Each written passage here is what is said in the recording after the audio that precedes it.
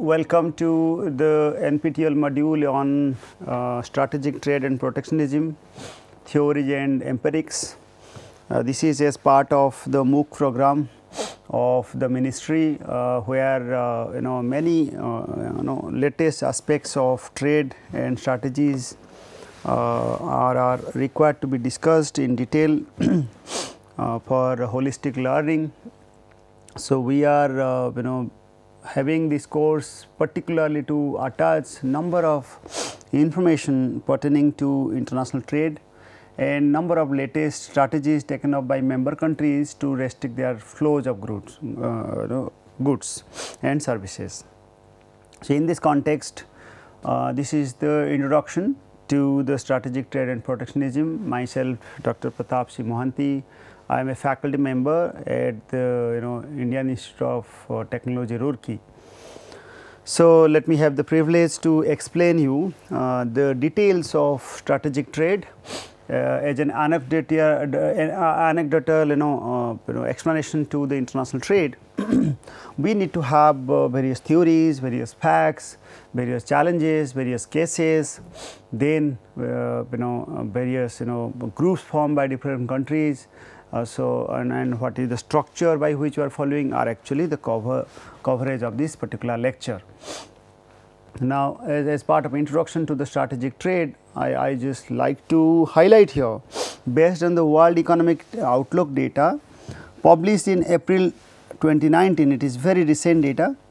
So, this shows that the world trade growth has actually slowed down by roughly around 3% in 2018 due to major trade protectionism, and this is much below to the growth rate of 4.6% in 2017, which is actually caused largely by new and retaliatory tariff measures, as mentioned by the World Economic Outlook, and this is also been hampered by the recent trade war between US and China, and other factors like slower economic growth and volatility in financial market. And some other authors mentioned in different writings that it is not just due to these factors, also increasing integration among the member countries really caused the protectionism in a different form, and the strategies actually raised by the members in integrating their trade among themselves. WEO, World Economic Outlook, also clarifies the fact that trade protectionism actually lead to some forms of diversion to the trade, and this creates lots of imbalances among the member countries. Therefore, those imbalances largely factor in the macroeconomic disturbances. Now, to understand the theory, I mean the course, the module as part of the introduction lecture, we must understand some of the factors, I mean some of the conflicting contexts like fallacies of international trade.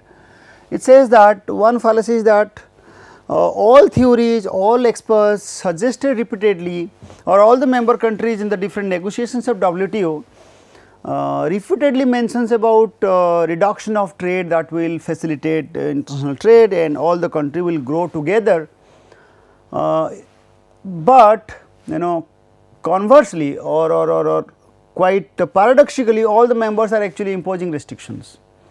So, this kind of fallacy is actually which has led to the problems. Then the second point here I am mentioning that those trade policies as advocated in different rounds or different groups that stand to benefit from trade restrictions to the member countries. So, therefore, the groups or the restrictions they raise are actually benefiting the member countries. So, this is clearly a fallacy to the international approach theories. And why economists are largely worried about international trade? Because the way strategies or restrictions have been rising over the time under the negotiations of WTO or under the caveat of WTO, these restrictions have been actually multifaceted and very difficult to capture. So, I mean, for your example, there are 25,000 cases are actually raised relating to non-tariff barriers by the member countries. Out of that, only less than 400 cases are actually taken to the table after validating all its submissions. Then out of 497 cases, only 6 have been discussed, have been solved till the date. Now, imagine how things are moving and how those problems are becoming multifold. So, how to solve it is a bigger challenge to the economist. Now, a myth is that a country with jack of all trade will lead the trade is actually not necessarily true. That was counteracted by some of the theories, especially in comparative advantage framework, and also will emphasize revealed comparative advantage framework to contradict this context. We will talk about certain recent theories accordingly and the factors associated to the explanation of those myths, and certain evidences, examples will be also followed in the due course of our lecture, and their effects in terms of societal welfare, country's welfare, consumers or producer losses can be explained.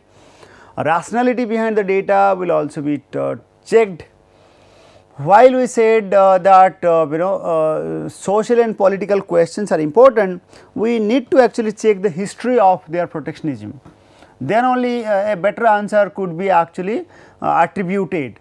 And last sort of our module will follow with the birth of WTO and how it is the instrumental in making the trade more transparent and less restrictive. So, this is the dilemma we have already explained. Now, so our theories largely, let us come back to the theories and empirics accordingly. Our theories will largely talk about the strategic trade and also talk about certain possibility of protectionism based on the theoretical understanding.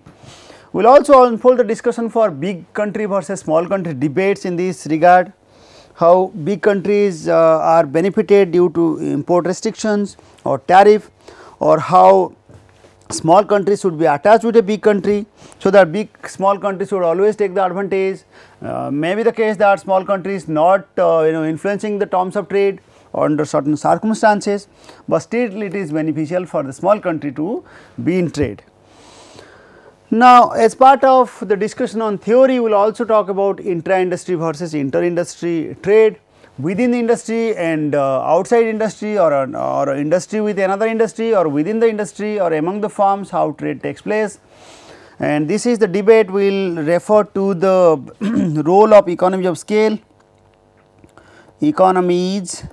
of scale of production, and thereby we will talk about monopolistically competitive market,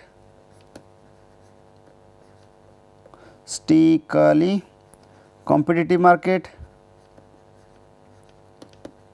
and its role in differentiating products.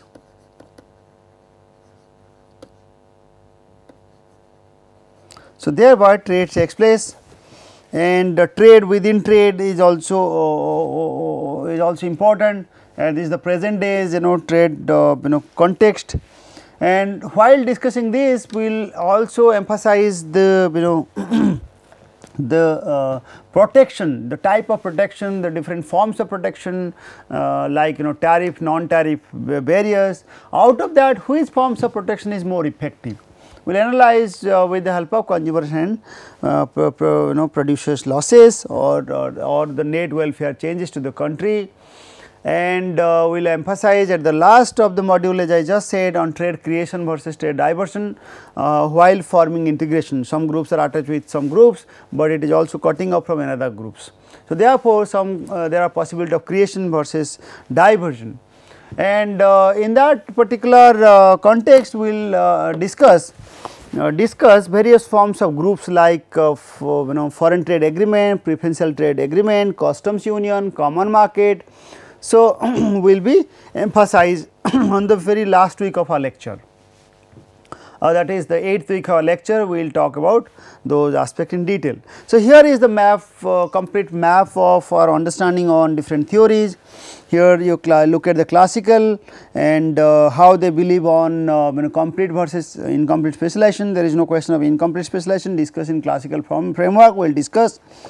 Similarly, the new theory of trade, especially on the understanding of availability of resources and factor prices, factor price equalization and technological changes, and then economy of scale. Then here we are emphasizing economy of scale, intra-industry argument, where the strategy derived, strategic trade policy actually derived based on this. And therefore, the strategy lead to some forms of interaction among the countries. So, geographical proximity or the multinationals, new goods, growth, their connection, transport cost are quite important in explaining the strategic trade policy or in the context of new trade policy accordingly. So, therefore, this is the one which is very important for explanation. Now, as a quality check of the facts and figure we said or the theories we are going to explain, starting with a case study here. Now, recently as highlighted in 2019 May, US Census Bureau BBC research.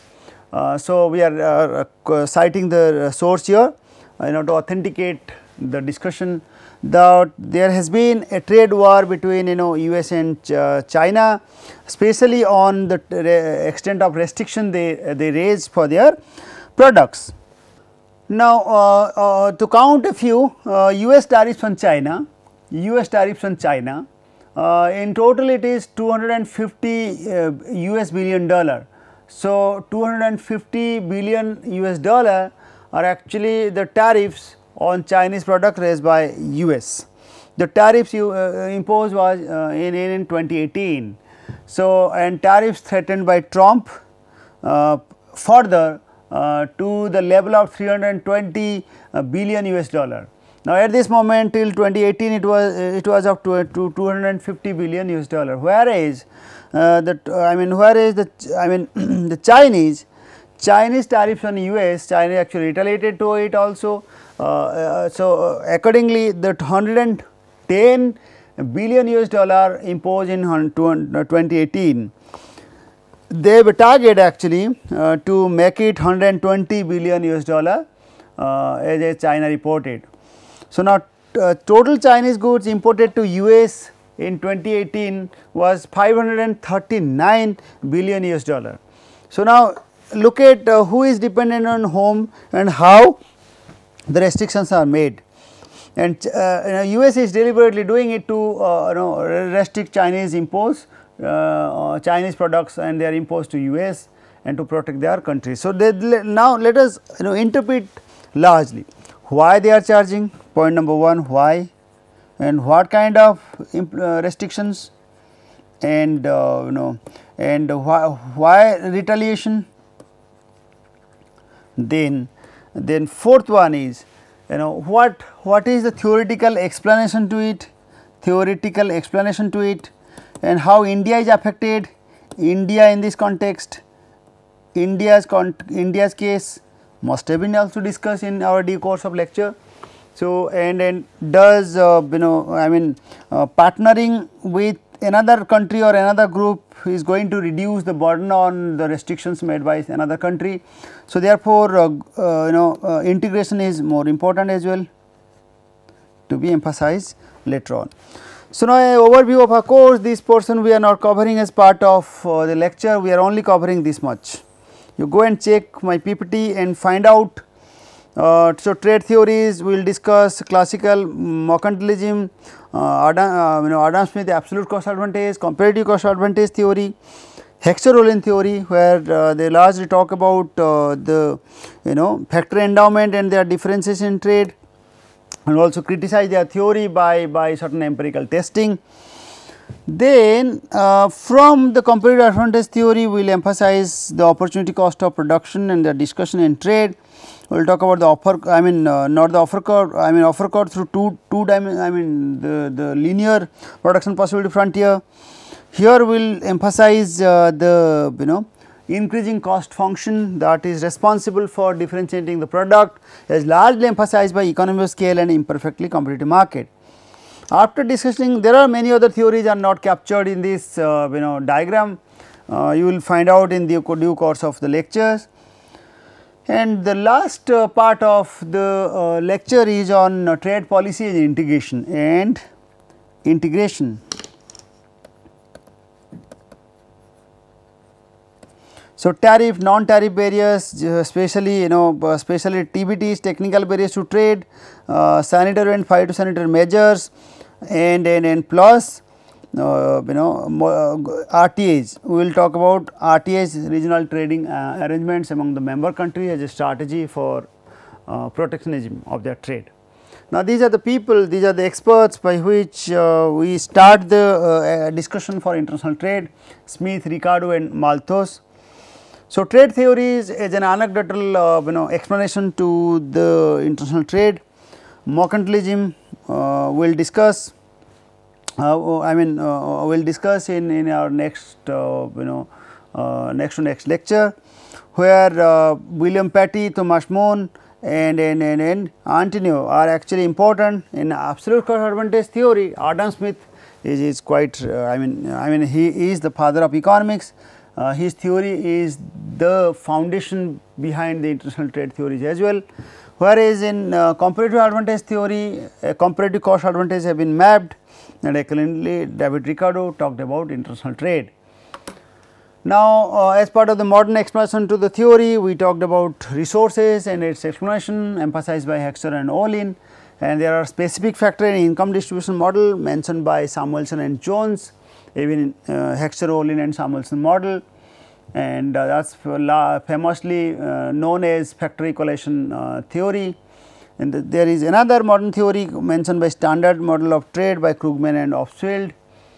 And let us take another case to the understanding as reported in the Financial Express here in 2016 December 16, and especially here we will talk about the revealed comparative advantage in one of the module of our lecture on the understanding of strategic trade. So, where the emphasis on should India be worried on Chinese growth or Chinese or rather trade between or the trade war between US and China, or simply the Chinese growth. Now, with the contribution of Balasag's revealed comparative advantage theory, I must mention here that India should not worry, because of the fact that though comparatively US has huge China has huge advantage. China has huge advantage in manufacturing goods for comparative advantage front as well as in revealed comparative advantage stage China as compared to India. So, there are different in all other components. Look at all other components like food items, agriculture and raw materials, fuels, ore, metals and precious metals etc., or precious stones etc.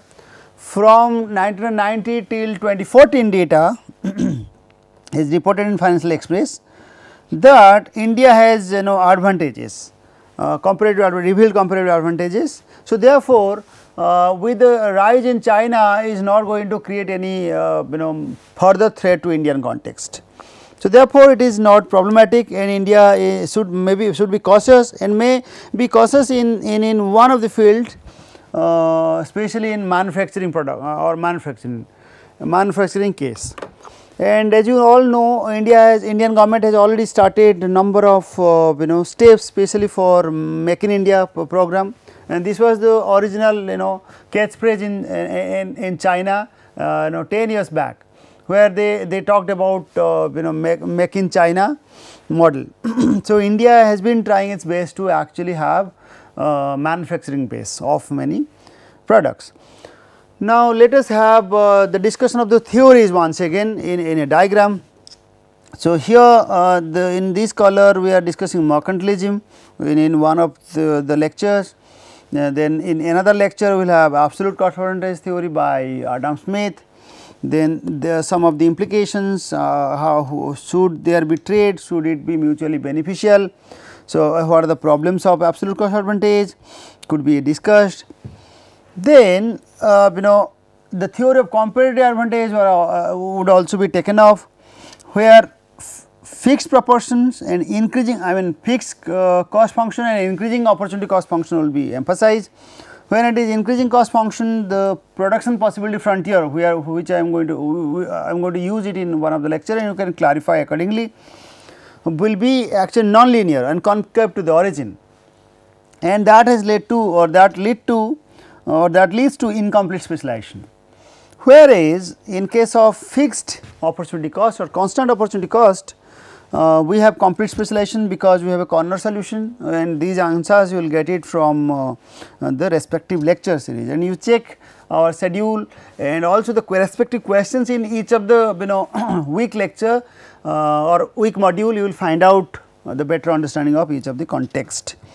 So, there each of the theories suggests that gains from trade and gains from specialization are two important aspects of the theory. So far as the new classical theories are concerned or the modern theories are concerned, we largely refer to Hexagonal model, and that is purely based on factor availability or the resource availability, and also the famous word called factor endowment, that can be explained through factor intensity or factor abundance. This is clearly highlighted in that particular lecture, and it suggests that higher the resources, higher the endowment you have, higher the possibility of specialization and minimizing the cost, and therefore there will be trade. Okay, so Hexagonal model is very important. Now certainly it is based on certain assumptions, you must check it accordingly. Now so this has led to two interpretations. One is called factor price equalization theorem, which says that wage rate in one lead to wage rate in another, and interest rate in one lead to equalization of interest rate in another, W1 equal to W2 and R1 equal to R2. Whereas as highlighted by Stolper-Samuelson theory, that W1 not just equal to W1, W2, wage rate in one country will be equalized with wage rate in another country. Instead of that, that will be happening, plus it will equalize across the firms, like W1 will be equalized with R1 and W2 will be equalized with R2. So therefore there will be factor price equalization, but emphasized in different format. So in new trade theory, especially the role of economy of scale and its connection to international trade strategies, where the economy of scale is important, and increasing economy of scale which caused the monopolization of the product and differentiation of product lead to certain forms of imperfections in the market, and therefore that will cause intra-industry trade instead of inter-industry. All previous theories have been emphasizing on inter-industry framework to explain the international trade. So, therefore, this theory is little new, and it integrated more to explain the intra-industry trade or trade within the industry. And so accordingly various interpretations are made, and how outsourcing or offshoring are actually one of the strategies made by different member countries or different countries to harness the benefits of economy of scale, will be taken off in one of the module, one of the week of the lectures. Then we also emphasize partial equilibrium setup as compared to general equilibrium setup. So here we will take the help of offer curve or simple demand and supply diagram to understand whether the approach lead to complete specialization or incomplete specialization. Now here the module specifically on tariffs, and tariff in the context of small country, their types, small country, large country, and implications on them, especially on consumers, producers, government revenue, then trade effect, then how it distributes income to the small country and large country will be taken off. And relating to the tariff, another one is called non-tariff barriers, like recently discussed, in the present day debates on TBT and SPS, it is not mentioned, you can write down technical barriers to trade, and SPS are the recent restrictions raised by different member countries, and different cases are observed. Import quota, export subsidy, voluntary export restraint, technical subsidies, dumping, etc. are part of the discussion of non-tariff barriers. And last but not the least aspect of international, strategic trade and protectionism aspect is through WTO, World Trade Organization, or the formation of customs union. There are different types of customs union would be emphasized: preferential trading agreement, free trade area, customs union, common market or common union would be also discussed in detail. So, now while we discuss this, we will be certainly interested in identifying the one context called trade creation versus trade diversion. So, trade creating strategies versus trade diverting strategies, or the membership among the countries actually lead to some forms of creation versus diversion. Whether diversion creates net welfare or positively or negatively can be also identified, and accordingly a theory of second best was also emphasized. We will take off in the last week of the module. Now, having said all those discussions, I think it is always important that how to have a balance, how to take support. Here is the person who is saying the third party to be attached. Now, within the country, members, entrepreneurs, government connection, international community, banks or other community in the context are very important, and we have discussed. So, certain other examples like cases for trade diversion are observed. 200 American companies, 250 American companies, it has been observed that India has opened conversation with over 250 American companies that are exploring a shift in manufacturing operation from China as part of the discussion of trade war. Now, it is recently debated and discussed in many newspaper highlighted the China +1. Now, if you have manufacturing base in China, add another one +1, because China is not dependable that much in international trade discussion. Now, especially Samsung case, I think I have already mentioned here. Under this strategy, business started shifted to Vietnam largely and Thailand from mainland China, and these two Southeast Asian nations have attracted free trade agreements for third country exports, especially the case of Samsung operating from Vietnam a few years ago, and today contributes significantly to the country's gross domestic product. These markets in Southeast Asian countries are actually very small, and India's attraction is because of its huge market and growing of its middle class. This is India's chance in history and must tap as early as possible. So, even as I discussed, large number of distortions taken place, especially for the supply side distortions are made due to oil prices, and many other restrictions are made by forming groups. And famous example of forming group is OPEC, Organization of Petroleum Exporting Countries.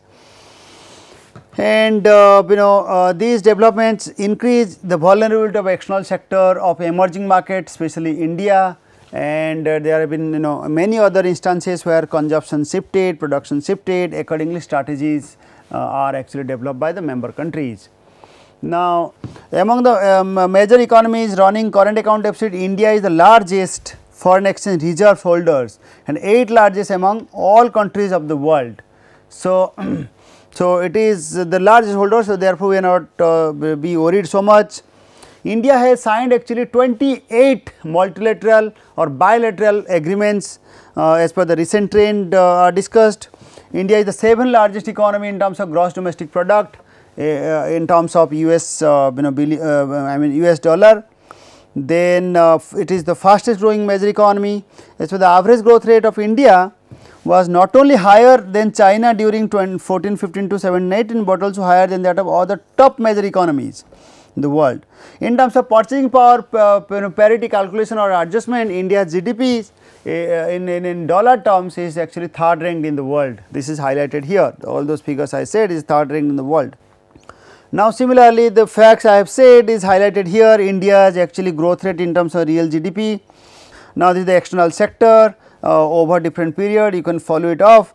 Now, merchandise exports actually it is in positive, merchandise imports is more than that of the exports, therefore, we have current account deficit, therefore, it is negative, and other figures are important. Reserve especially is the 8th, reserves I have already said here that it is the 8th largest among all the countries in the world. We have largest foreign exchange reserves, and it is highlighted here as well. Now, these are the figures from latest economic survey 2018-19, and regarding international comparison of current account balance, India, India especially having negative current account balance. Emerging and developing economies are also usually have, I mean, in the recent years they have also negative balance of payments figures, but the advanced countries has positive one. Checking with the import restrictions as per the 2017 UNCTAD data, in 2017 very restrictive areas are actually India, I mean it is highlighted in the deep green color, and you can easily find out.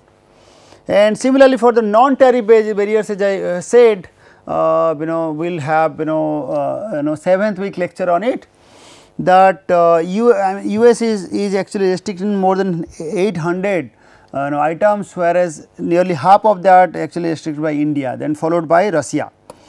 So, last one to be discussed as a checkpoint for our understanding in the very beginning of the strategic trade lecture is related to the dispute cases raised by the member countries vis-a-vis India to solve the cases. Now, here a case is here mentioned that red is highlighted as number of complaints raised by India related to the disputes or non-tariff barriers or the restrictions. Green are the complaint raised by other countries, and India is actually negotiating it and trying to solve it. So, as a complainant India there are 24 cases, as a respondent India there are 31 cases or complaint imposed on India's products or the restrictions. As a third party it is 160. Now, another case to be attached here as part of international trade discussion, especially on strategic trade and protectionism aspect in the very beginning lecture, that recently the WTO negotiations could able to solve a complaint raised by Bangladesh. See, music band called Miles. We will have these details in our last week of the module, and the band called Miles actually raised a complaint in the WTO forum that Indian movie and the song composer Anu Malik in that particular movie Murder has actually copied a song. And so that again in due course of, I mean during that course of time, the Bangladeshi composer again consulted with various experts of WTO, and they discussed with various member countries, and finally it was agreed that this is a clear violation of copyright as part of the TRIPS, trade related intellectual property rights. So, this was under the TRIPS segment where music composition, music details related songs and their copy, only 8 channels by which copy can be made for different songs or their music, but not more than that. Actually in India in that context actually violated, as highlighted by different newspapers. And finally, Bangladesh won the case, and that was a clear case out of the 6 disputed case solved. So, that was one of the most important case as an example of the role of WTO and settling the disputes of the member countries as part of the strategic and protectionism framework. So, therefore, we have learned many aspects in the very introduction. We will expect all those details and their justification in their respective sessions. So, therefore, I will suggest everyone to mark each of the words of mine as I discussed in the introduction lecture and try to clarify in their respective one. So, I hope it gives a illuminating ideas of strategic trade and protectionism, and rest will follow in the respective lectures. With this, I think I should close here. Thank you.